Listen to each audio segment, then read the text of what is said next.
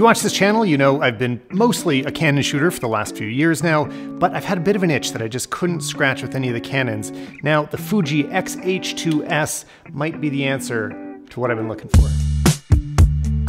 We've been in Hawaii for 2 weeks, which is kind of a perfect way to test out a new camera. There are definitely days where the weight of the R5 starts to hurt my back, especially the lenses are enormous. The fact that I could do something similar with this smaller, lighter body, and especially these smaller, lighter lenses, was really exciting to me. And of course, those Fuji colors. First of all, what is this camera? Why would I be interested in it? So this is the first of Fuji's cameras to feature their X-Trans 5 sensor. Fuji always has the same sensor across their whole lineup, so you're gonna get pretty similar image results from each generation, and this is a bit of a jump forward. This APS-C sensor is stacked, meaning that it can read the data off of it much faster. That has some implications, both in terms of frames per second when you're shooting in burst modes, high-speed video frame rates, and image quality overall. Well, I've been testing this. I've been thinking of it as an alternative to the Canon R6 or the Sony a7 IV. It's in the same kind of price range as those two other cameras. The smaller sensor has a different set of compromises, so less blurry backgrounds, but at the same time, you get lighter, more affordable, and equally sharp lenses. The lenses I had with me here are the 18-55,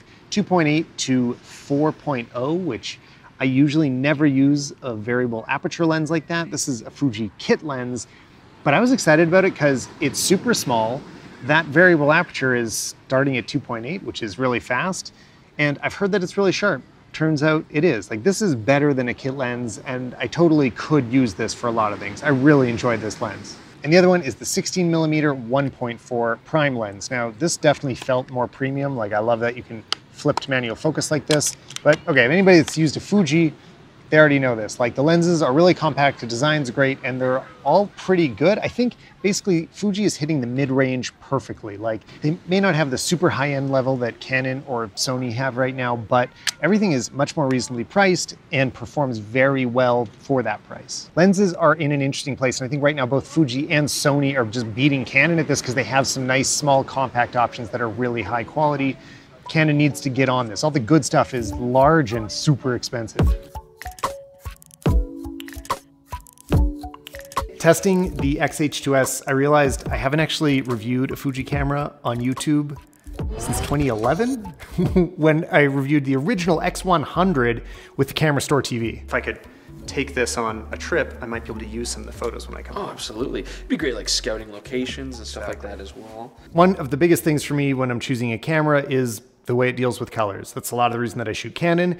And Fuji does things really differently, in a good way. Anytime I'm talking about color from a camera, I want to be really clear by what I mean, because raw images can be processed to look many different ways. This is the JPEG processing that happens inside of the X-H2S. You can see it looks like a film filter. It's a film emulation. But of course, raw images can be pushed and pulled in a million different ways. So let's look at some examples here. This is the Canon R5.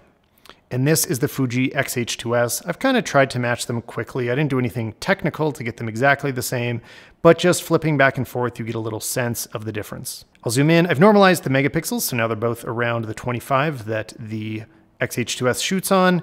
And you can see in this case, it actually looks a little bit sharper. These lenses don't match. This isn't my sharpest Canon lens here, but you can just get a sense that, like, at any usable size, the quality is pretty comparable here. Even if we zoom way in, there isn't a huge difference in terms of things like noise. Honestly, I think the lenses are making a bigger difference here than the cameras. We did take a bunch of low light shots and they turned out great. I don't think this is the best camera in the world for it, but it definitely worked for it. So if you're just a hobbyist like I am when it comes to night photography, it really does perform well. And as a reminder of the resolution difference between 25 megapixels and 50, this is the R5 and this is the Fuji. So if you're printing big or massively cropping, that's why you want the megapixels. So a big thing I'm attracted to here is being able to shoot JPEGs and have them look great. So here's an example of this is what the raw image looks like, and this is how the Fuji processes it. You can kind of get a sense of that film emulation that it's applying. And I mean, I really like this. This is something that I might do if I was applying a filter for Instagram.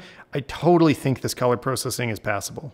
So much of the reason I don't shoot JPEG is because often you just lose a lot of detail, but with the Fuji here, you are able to recover just about as much of it by using their DR settings. I'm usually in DR 400 whenever possible. And even in examples that it might usually be clipping, it's holding onto the highlights pretty well. One thing I'd complain about though, is that it does let the whites go all the way up to 100%. So if I turn on my clipping checker here, I can see that these have clipped. And I mean, this is supposed to be film emulation. Film would never clip. So I would rather them make the choice to just not ever let anything become pure white.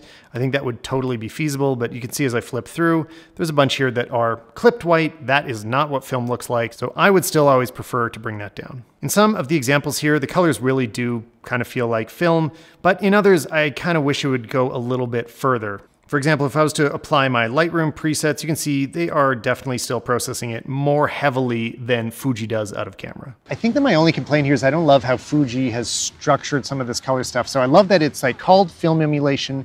They have a bunch of films on it, but most people only seem to end up using two of them, which are the classic chrome and classic neg.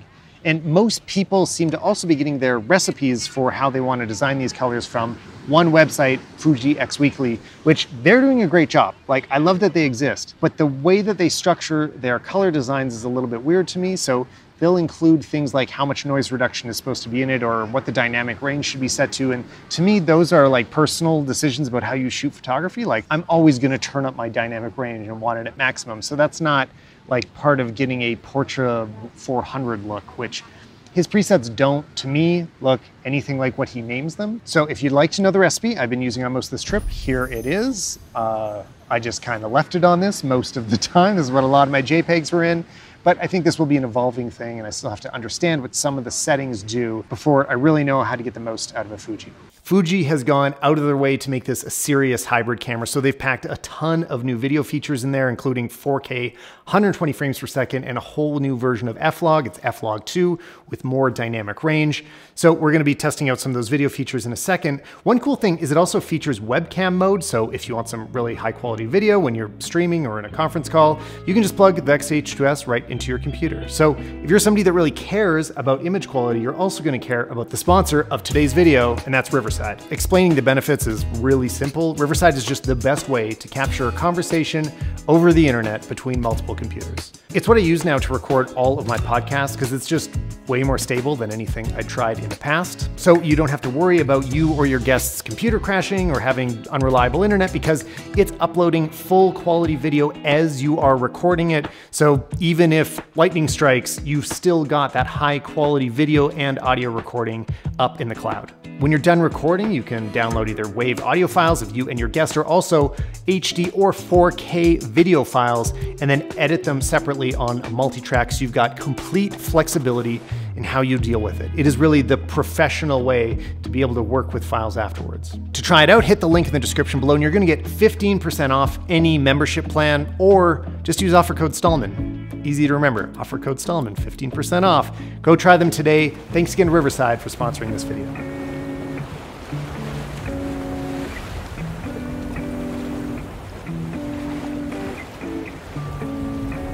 Along with all this gorgeous Hawaii footage, we also shot some tests in studio side by side with the Canon R5. What I really wanted to see is the detail, the color reproduction, and its dynamic range. So next to the Canon R5 here, when correctly exposed, you can get them to look pretty similar. This is using Fuji's new F-Log 2 LUT, and the R5 is being transformed with one of my Canon conversion LUTs, and you can kind of match them pretty closely here, which is great news. It means F-Log 2 is closer to a professional quality cinema log profile. If we zoom into 100%, both look great. I think there's actually a little more sharpness in the Fuji. I'm not sure if this is the lensing. Obviously they don't match here, so not all the variables are being controlled for, but it does show you're not giving up any sharpness choosing Fuji over the Canon here. If we look at what overexposure looks like, this is 3 stops over on the Fuji, and if we want to bring it down, the F-Log 2 recovers very nicely, especially considering this is quite overexposed. And if you look at Canon using C-Log 3 in a similar amount of overexposure, we bring it down. I actually find it quite a bit harder to get it back to neutral. The blacks want to kind of clip down in the black. So I've always found this about C-Log 3, it's not as easy to recover as some other log profiles. But looking at them side by side, there isn't some big advantage to the Canon, which is full frame and a much more expensive camera, so that's great news. I think a lot of the things that speak to the quality of these cameras in terms of dynamic range is just how the sensors deal with the data that they're given.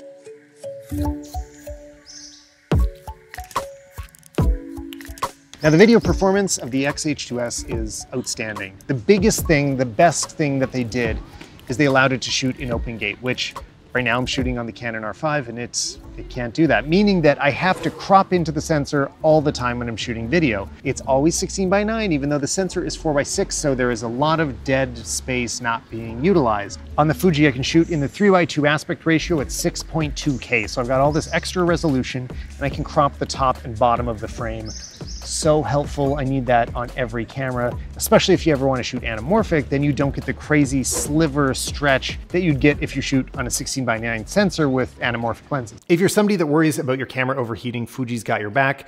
They have already released a small accessory that is a fan that just screws onto the back of your camera. On one hand, this is great news because it means they're treating this like a real video camera, because any serious dedicated video camera does have a fan inside to keep things cool if necessary. But the better news is that I never needed this. The whole time I was on a tropical island shooting video for weeks, it never overheated. I did get a heat warning one time and it went away on its own, but I never actually had to use the fan. I could just keep shooting, even in 6.2K. One place that Fuji has traditionally struggled to keep up is autofocus. Like, it was good enough for sure, but not the best. Like, clearly not the best.